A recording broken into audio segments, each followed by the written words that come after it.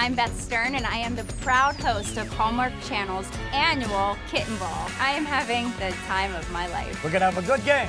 They rounded up over 70 kittens. It's a dream come true. I am the crazy cat lady, but I'm really proud of it. Welcome to the Kitten Bowl. I am so psyched to be here. So much purring going on here. We're kitten around. I've been able to invite some of my friends on set because this is just so awesome. So we reached out to people that we knew would love the Kitten Bowl. I'm so excited to be at the Kitten Bowl. How great is this? It's great. Bree just came here and his head exploded because there was so much kitten cuteness going on. I'm very impressed. I think it's a terrific idea. Oh my gosh, look at the fun they're having. Rachel Ray, she not only is a superstar and incredible chef, but she really deeply, truly loves animals. You're so precious. Look at you. Look at your little white ears. I love how independent they all are, but then they're all so cuddly too. It's actually really funny to see them on the field. It actually looks like a game is happening. Kelly Rutherford, barely paying attention to me because she's falling in love with this one cat that's sound asleep in her arms. I fell in love with one of the players. Quiet in the studio, please. My job for the Kitten Bowl is working alongside John Sterling, the legendary John Sterling. We're going to be in the booth together. For the past 25 years, I've broadcast the New York Yankee games on radio, and I was asked if I would do this for the Kitten Bowl, and obviously I've said yes. The kittens couldn't be more adorable, and I think the idea is brilliant.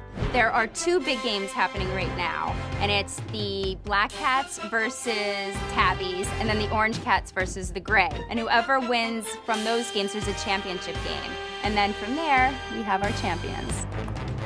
Touchdown! I'm used to refereeing, professional football games, basketball games. I'm a ref, that's what I do. And when I got the call to come in and ref the Kitten Bowl, it took me back a little bit. They squirm all over the place, they go up the back leg, you gotta watch yourself, but it was a good time.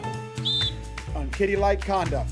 Loss of down, fourth down. It's really fun how they're scoring it. There are cuteness points, play points, end zone points. The rule books are a little bit different. We had a cuddly call that we called yesterday, excessive fur ball called a couple times, 15-yard penalty. Delay of game. I am the communications manager at North Shore Animal League America. We are the world's largest no-kill rescue and adoption organization, and we are partnering with the Hallmark Channel for the first ever Kitten Bowl. We're very excited. What I do love about the kittens that are here, they're out of the shelter environment. So they are having a day of play. They're on this beautiful field.